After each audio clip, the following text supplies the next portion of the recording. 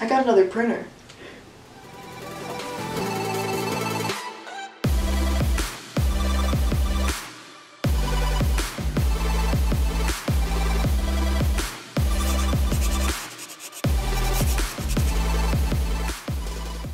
So SOVOL was nice enough to send me their SV03, absolutely ginormous printer. I thought my CR10 was big. This thing definitely rivals that, and I'm really excited to set it next to it and see the size comparison. Honestly, just carrying this thing up the staircase was really, really hard. It's ginormous. We're actually going to take this off the table really quickly because I'm worried it's going to destroy the table. So without further ado, we're going to unbox this, build it, do some test reviews, and compare it to other printers I have. So let's get to it. So I cut the box open, and this is the initial look. I got the instruction manual here. We even get a nice free roll of filament right here. And just first impressions, this is huge already. Just looking at my CR10 over there, I actually measured it. This is like 4, maybe 5 inches bigger. So we got a beast on our hands, guys. Here's the second layer of the box, the actual bed of the printer. Holy crap. That's huge. All right, welcome to my floor. This thing is so big that we're gonna be sitting on the floor assembling it because I'm afraid my table will fall over or it won't fit. So let's do this.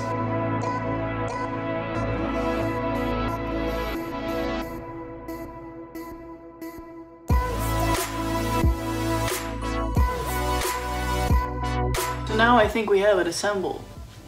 We're gonna go put it over there, over there, and plug it in and turn it on and see what happens.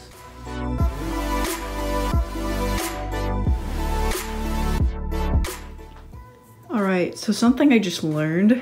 This printer is so huge, it doesn't fit under the table. I think I'm gonna end up moving that printer down below because, you know, it just doesn't fit.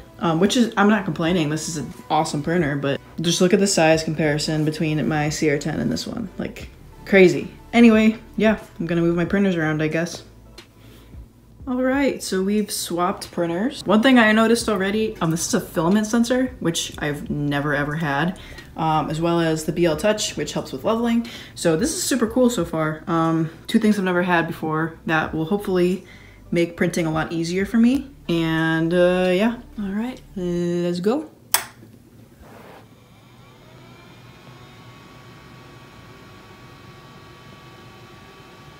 Cool, cool. Hello. Well, this is working at least. Did I plug in the wrong cables? Not sure what I did, but it's working now. Looks like the BL Touch is lit up as well. So now we're gonna try to level this thing. I believe I can just level bed. Ho ho ho. This may be a game changer, holy crap.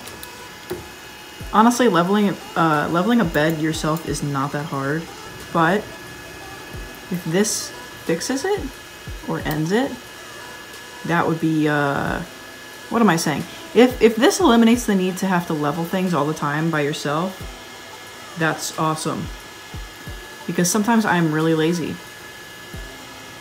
Okay, this may take a second. He's got his little beak out there, ready to make contact. His landing gear.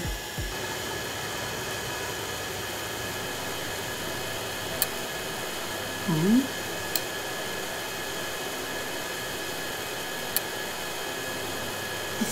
Might not be new for you guys, but it's new for me. All right, I'm gonna stop recording. You know what happens at this point, basically. It's gonna go through all the corners, I guess.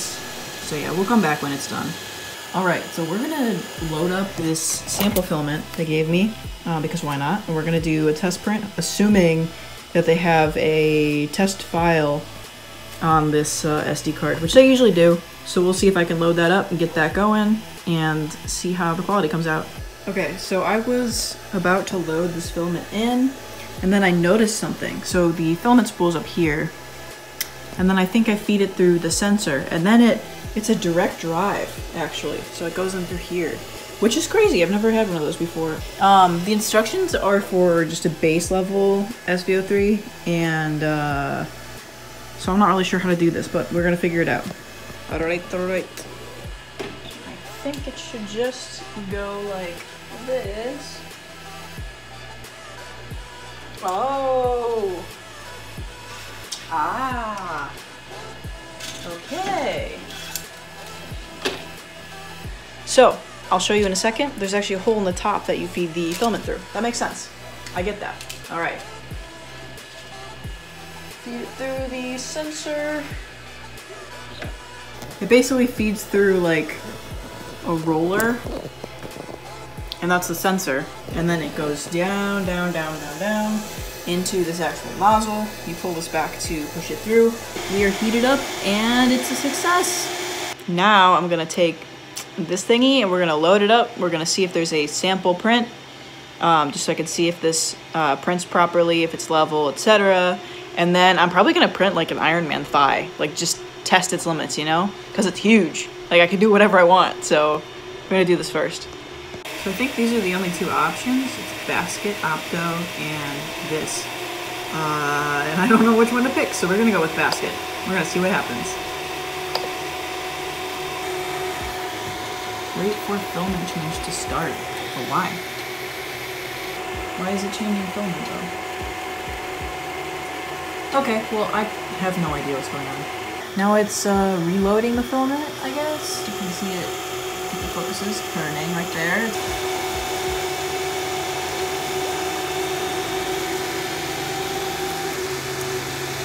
Okay, that is definitely not level. Hold on. We gotta level this ourselves. Okay, we're gonna stop this. So after a lot of research and a couple days off of looking at this thing because I just got really busy, I think I have it. And basically what I had to do, I actually looked up a YouTube video on leveling this bed, and it had to do with the Z offset. And you had to basically first level the corners, then you auto home, and then you do the Z offset. But my problem was the Z axis wasn't moving. So you go to up here in motion, and then you went to advanced settings, and then initialize EEPROM. I'm not gonna do that right now because I have it working, but then you hit initialize, then you go back up to, oh shoot, it was configuration, yeah, configuration, where is it? Restore failsafe, and then you go back and you do all the leveling stuff again, and it should allow you to move the Z-axis. It does move very, very slowly, so you might not notice it. But yeah, so it had to do with the Z offset setting, and I think we've got it down pretty well. So we're gonna do another test print again, and we're gonna see what happens. Go, we got it. Yes, okay, that was the problem. So now we're gonna let this print. I actually don't know what we're printing. It's this like basket thing apparently, but we'll see what happens. Alright, so what I didn't realize, this is like a long print. It's almost at 5%. It's been almost an hour. So we might stop it just because I can tell it's working and the print quality looks pretty good, like just based on this right here. But we're gonna print a Spider-Man face shell. And we're gonna see how it goes. Because that's a lot more fun than whatever this is. We are almost halfway through this faceplate. Or face shell print. Quality's alright. I don't really need it to be perfect because it's going to be under a mask. One thing I noticed is that this printer moves really, really quickly, and I didn't expect it. So that was a little alarming, but it's actually really, really nice. Here's the finished product. I printed in 0.28 layer height, so draft quality. So I don't expect this quality to be very good. It's really bumpy actually. So let's talk details on this print really quick, and overall just the actual printer. So what I did was I did 90, and then on the actual printer I slowed it down to 85. That's the speed I printed this at. Yeah, I also printed at 0.28 layer height, so I guess you'd say draft quality, especially because I haven't switched the nozzle to a 0.6 millimeter, which I have all of my other printers at. For a first print, it's great. I mean, I have no complaints. This is going to be under a mask anyway. I'm gonna sand it, I'm gonna paint it. What I'm probably gonna do is we have to print the moving jaw. So what I'll probably do is I'll play with some settings, probably switch the nozzle, see what kind of print I get for that. So we'll do that next. There's some weird things I've noticed so far. It makes you change the filament like every time you start a print, which is really weird. I don't know if that's like a setting I could change, because I don't need to change the filament every single time I start a print. Okay, see, this is the most annoying thing about this printer. Whenever I start a print, it just gets rid of all the filament I have in there. I want that filament in there. Don't touch it. But it's like, no, we don't like you. And I don't understand why. So, maybe that's a setting that I can get rid of, but I don't know. In terms of quality, it's not a ton better. But I don't blame the printer. I think I can just mess with the settings a little bit more. It's still printing, you know, I'm getting prints, which is, you know, good. That's what it's supposed to do. But I just need to mess with the settings. Overall, it's a really, really good printer. No quality issues, nothing like that. I actually printed 2 Iron Man thighs. I've been printing my Iron Man suit with it. And this is like draft quality. I don't know if you can really tell, but it's awesome quality. What I ended up doing with this printer is I actually replaced the nozzle, so instead of it being a 0.4mm nozzle, it's 0.6, so it actually speeds up the print a little bit. The one thing I would complain about for this printer is the instructions aren't very like specific, because I had problems with the leveling because of the BL Touch, and you know, the filament sensor is kind of self-explanatory, but I would have liked a little bit more explanation on that as well. Their YouTube channel did help me out in that sense. One thing they could improve on is just the instruction manual needs to be a little bit more clear. But yeah, if you're debating on getting a big printer, something that you can print like, you know, helmets, thighs, stuff like that, etc. in one piece, definitely consider this printer. I also have a CR10. I would definitely, if I had to choose between like a CR10 or this, I would definitely choose this. First of all, it's bigger, which I don't know if that's if it's an accurate comparison because of that. But it's bigger, it's been more reliable so far, and it's got extra bonuses like the BL Touch and the filament sensor. So yeah, if you're looking for a printer, this is definitely one to check out. I believe it's like $450 on Amazon. I'll have to check actually. Let's check right now. Alright, so Amazon says it's about $425, so I wasn't too far off. And then the CR10 is about $370. So what? 50-ish bucks off, and you get a better printer. Honestly, I think I like this one better. So, check it out. Thank you again to SOVOL for sending me this and letting me review it. Huge help. You came to me in a time of crisis because I really wanted to print my suit, and this printer works amazingly. So, yeah. Let me know if this is a helpful video. I haven't done a review video before, obviously, and I would like to keep doing these, so drop me a comment. I know part of this video is very chaotic. I'm working on it. I'm trying to get a better setup. But yeah, leave me some feedback, questions, anything.